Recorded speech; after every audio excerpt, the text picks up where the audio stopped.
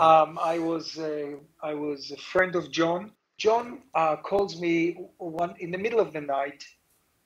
Uri, you got to come quickly. Something unbelievable happened to me. So I met him in a hotel halfway, middle of the night, and he was shaking.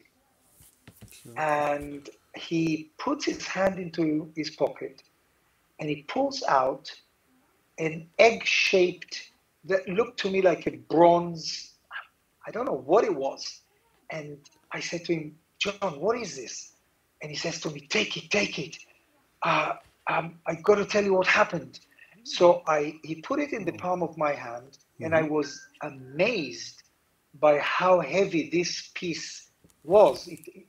By the look of it, it doesn't look heavy, but once you hold it, it's incredible. And I said, John, what happened?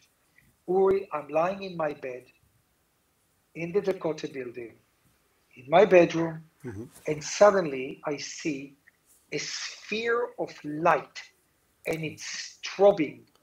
Whoa. And out of the sphere of light, an extraterrestrial hand stretches out, and I get this into the palm of my hand. It's NUB